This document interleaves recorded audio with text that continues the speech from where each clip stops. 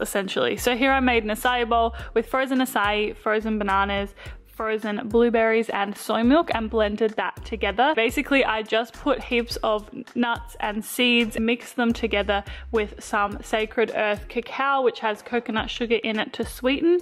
I then also added in some coconut oil to bind it all together. So I put this in the oven for like maybe 10 to 15 minutes. Then I served it in a bowl with my acai, as well as some natural coconut yogurt, and then some smooth peanut butter as well. We know that acai and PB are an iconic combo. I topped with more granola and some fresh orange, as well as some frozen strawberries on top.